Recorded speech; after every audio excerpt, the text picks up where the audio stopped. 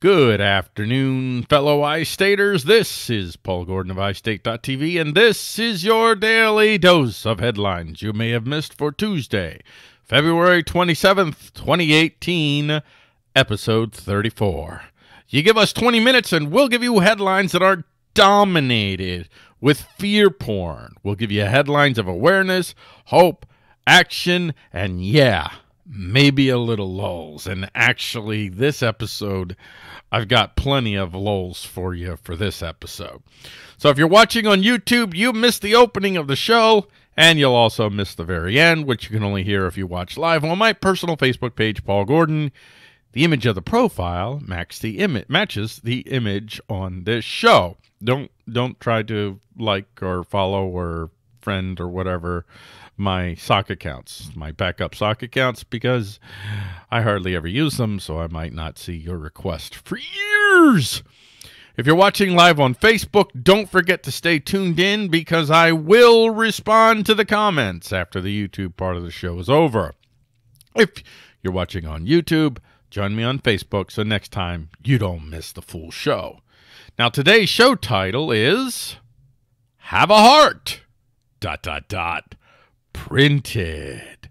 You can get show notes at hisheadlines.com or check out the link to the show notes page in the description for both the Facebook live stream and the YouTube video, or go to istate.tv/H034. You can also find our audio podcast show on iTunes and Stitcher by searching for iState.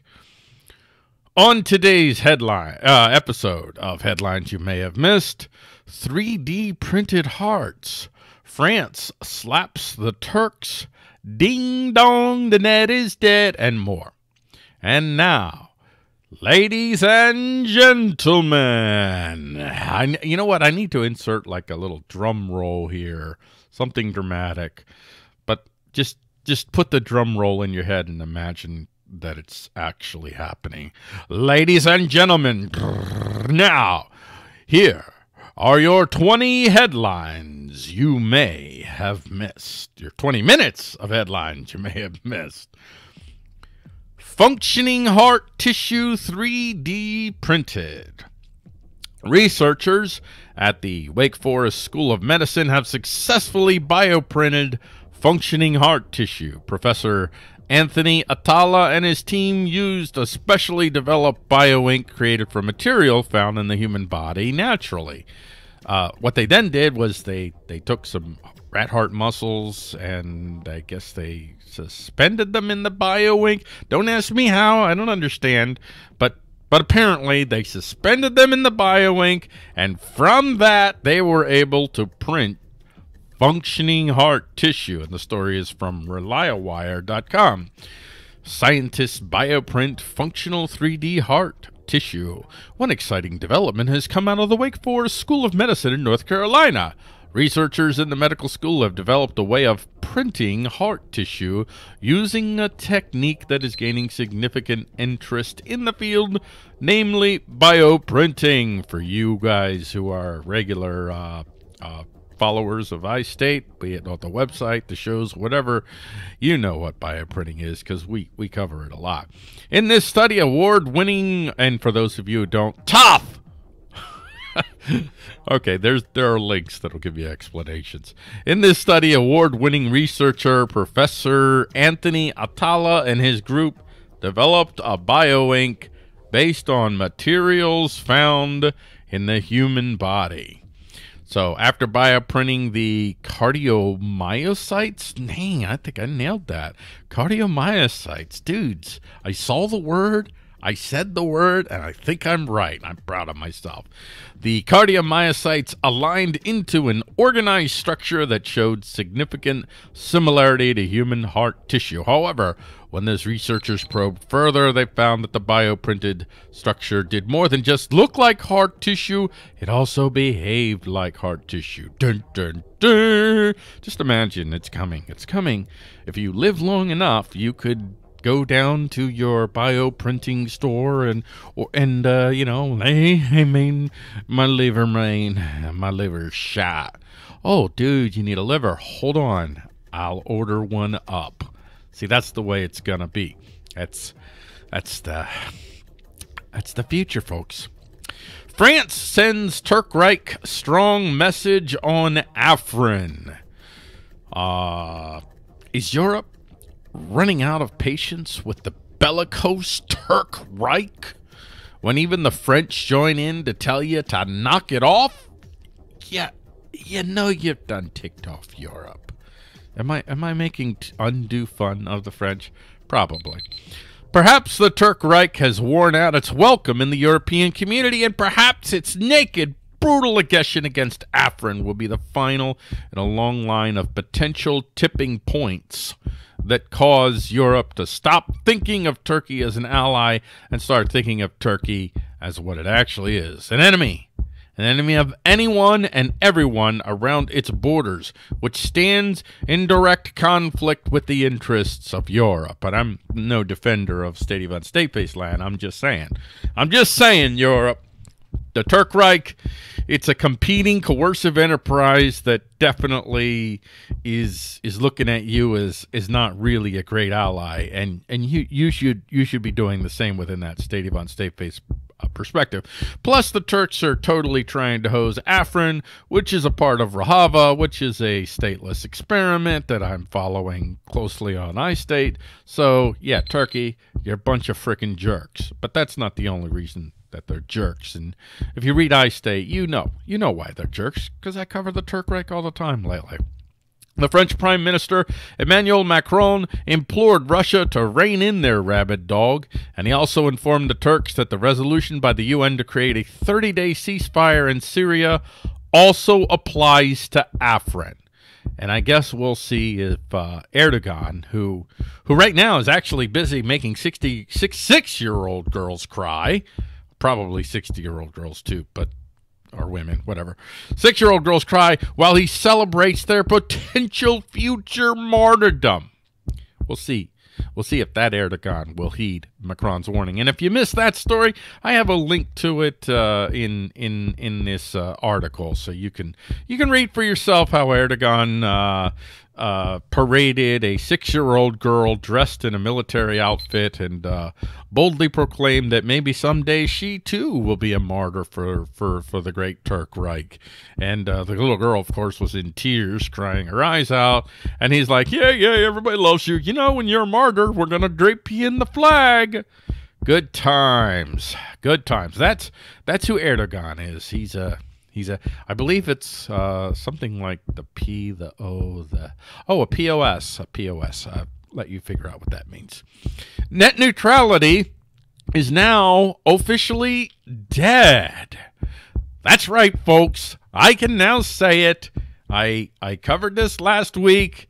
I told you that it looked like everybody was reporting. It looked like, yeah, they're going to release the rules and they're going to make it official. All the net neutrality regulations are now dead. Dead. Deader. You know what they are? They're deader than my loser status as a Philadelphia Eagles fan because the Eagles won the Super Bowl. So that loser status, it's dead. So, now, here we are.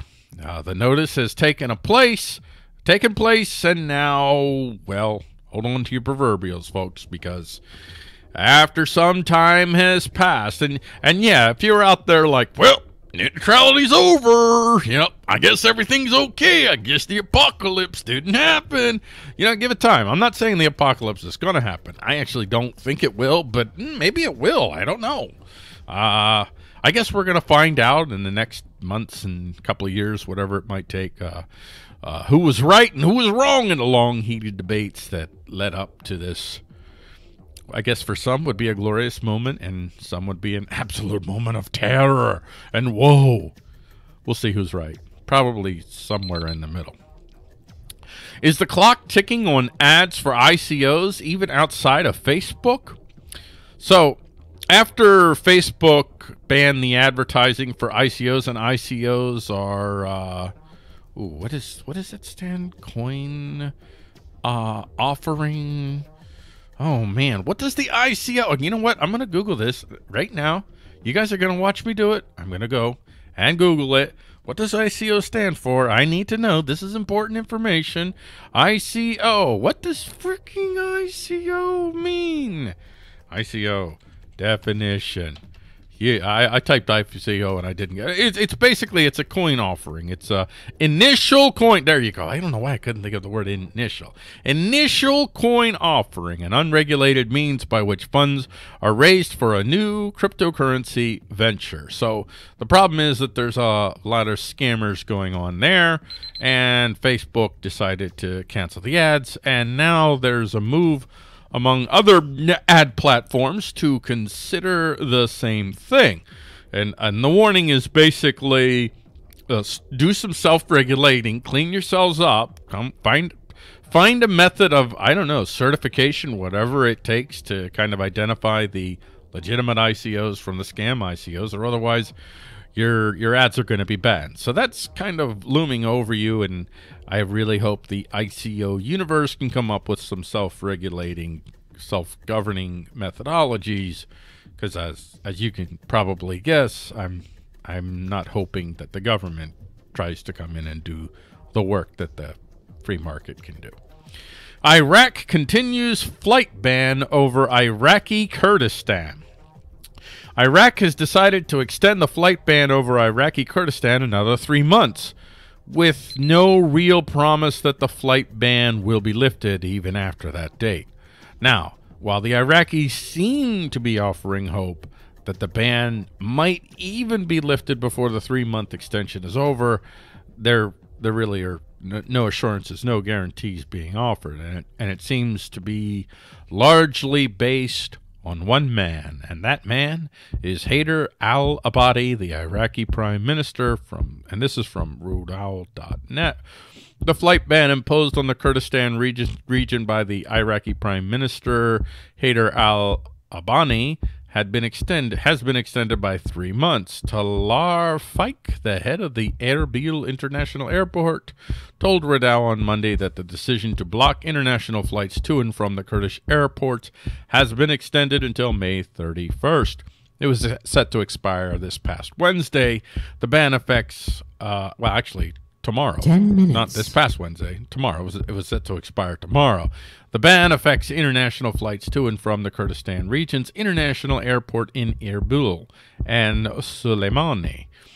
Once our Omed Mohammed Salih, the spokesman for the KRG's transportation ministry said, given the steps the Kurdistan region and Iraq took to get closer to each other, we do not expect the closure of airports to be extended by 3 more months.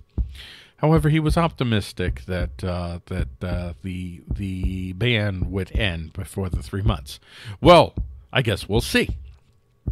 Without government, who would pass bills celebrating tabletop games?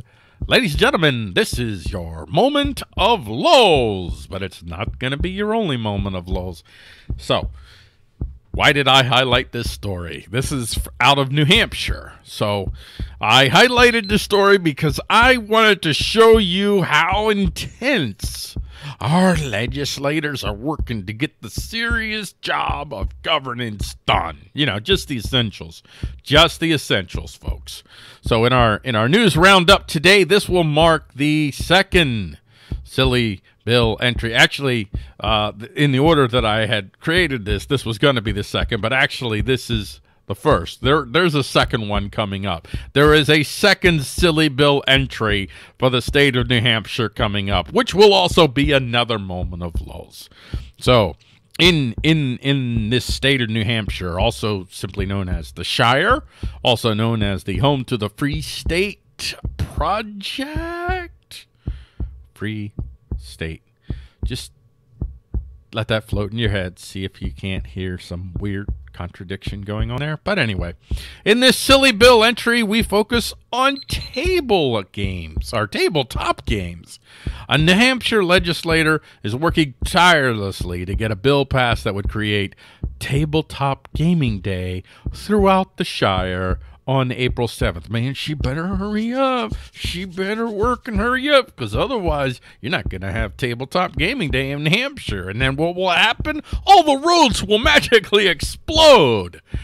As the title of this news item suggests, and it bears repeating, without government, who would pass bills celebrating tabletop games? This right here, this, my friends. This is why we pay taxes. This is why we bomb children in Iraq. Not for the roads, but for tabletop game days to be declared. Thank you.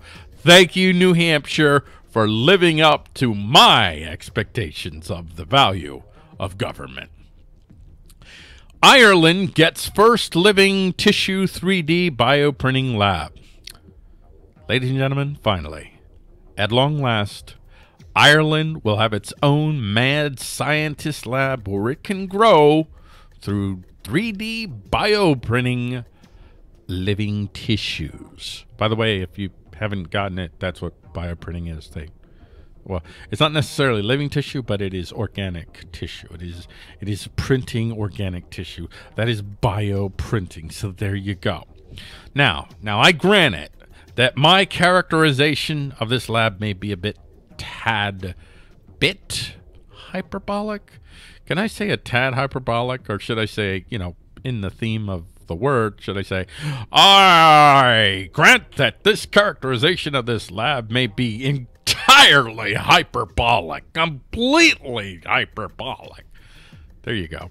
See, that's how you live up to the word.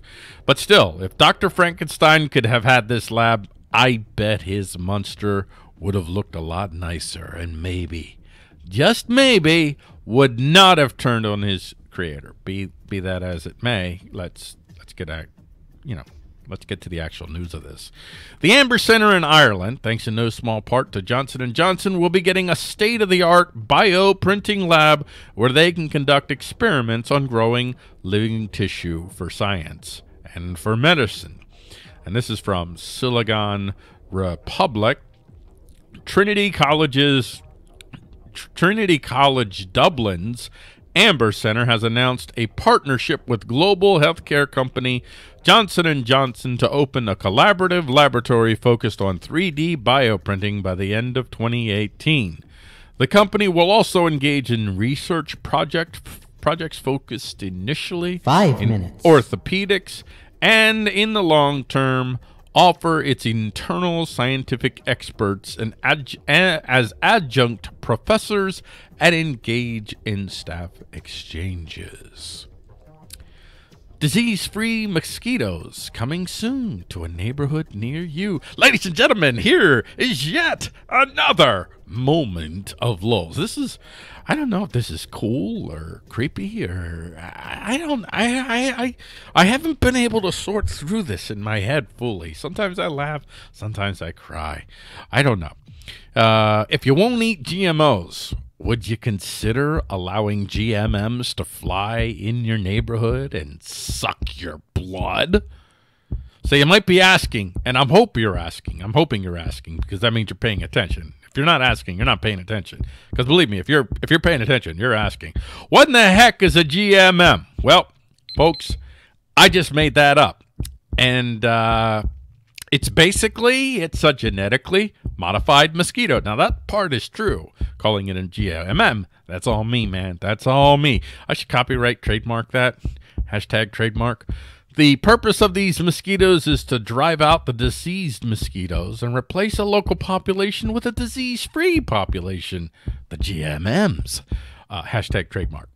The mosquitoes are to be cultivated in mini labs that can be transported to neighborhoods where they are then released, and the work is already being done in parts of Brazil, but now the folks doing it at a larger scale want to try more targeted areas. This is from statnews.com. The company is called Oxitec. It's a British biotech firm which has been working in Brazil, but the company sees its future here not just in big factories, but in a new business model centered on miniature labs where mosquito eggs can be raised and released into neighborhoods.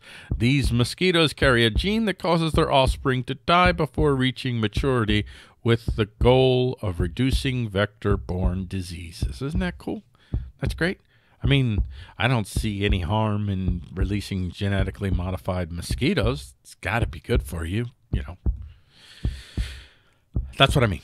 I don't know how to read that. I'm kind of scared, and then I'm kind of like, hey, that's kind of cool. AI lawyers are smarter, faster, maybe cheaper than meat puppet versions. Folks, this is your moment of lulls. That's right, yet another moment of lulls today, because we all need a lot more moments of lulls these last few days. How many lawyers does it take to screw in a light bulb? 2 None. minutes. They've all been replaced by an AI robot. Ha ha ha ha.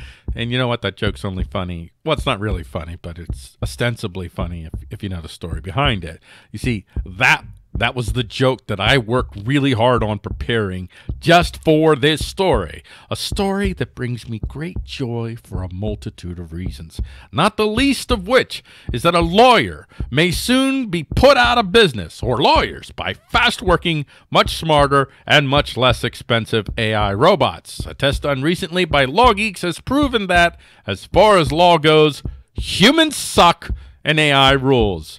And as I've said before, and I want to make this clear, I want to make this perfectly clear to anyone or any bot that might be paying attention, I welcome my robot overlords. Go Team Robot. And that is hashtag, by the way, hashtag Team Robot. I don't know if anybody's ever done that before, so maybe it should also be hashtag trademark. And the story is from Mashable. We're running a little bit low on time here, so I'll let you go and read more of the details of the story, but... Now, I'll just add this. A new study conducted by legal AI platform Law Geeks in consultation with law professors from Stanford University, Duke University School of Law, and University of Southern California pitted 20 experienced lawyers against an AI trained to evaluate legal contracts. And short version, AI kick their proverbials. Last story. New Hampshire House passes bill letting strippers drink on the job. That's right, ladies and gentlemen. It's about time the state of New Hampshire, they saw fit to passing a law that lets strippers drink on the job. Thank God for that. And wait, now hold on there, bucko. Don't get all cocksure. There's no law yet. A bill has passed in the Hampshire House that would allow strippers and other workers to drink on the job. We thank our benevolent New Hampshire leaders for even considering allowing us to drink while we work. And there you hear the sounds, folks, and you know that beep beep beep. You know what that means. I know what that means. I saw it coming. That's why I changed how I was doing the stories at the end, as I always do, because I always have to speed things up at the end, because that's the way it is. But that is all we have today for headlines you may have missed. And if you'd like to read more about the stories we covered today, just go to isheadlines.com and find the show notes for February 27th, 2018, or check out the link to the show notes page in the description for both the Facebook live stream and the YouTube video, or go to iState.tv/H034. And if that's not enough options for you, you can also find our audio podcast show on iTunes and Stitcher by searching for iState. And don't forget to join me tonight on iSDaily Tuesday with Bodhi Agora at 9 p.m. Eastern Standard Time on the Liberty Principle Facebook page, which is linked in the description for both the Facebook and the YouTube video. Tonight's show is called Mac Beggs Did Nothing Wrong, and this is the transgender wrestler transitioned from female to male and won 2 girls' state wrestling titles. One year and then won the next year. So the title is Mac Beggs Did Nothing Wrong. You're going to want to call in. Yeah, we have a call-in number. Man, you know what? I don't have the call-in number memorized, but if you tune in, it'll be scrolling. You're probably going to want to call in because I know you're going to have some opinions on that. So as always, remember, those who need to control thoughts need to control news. Until tomorrow at 12:30 p.m. Eastern Standard Time, this is Paul Gordon of iState.tv saying, have a great rest of your day, fellow iStaters.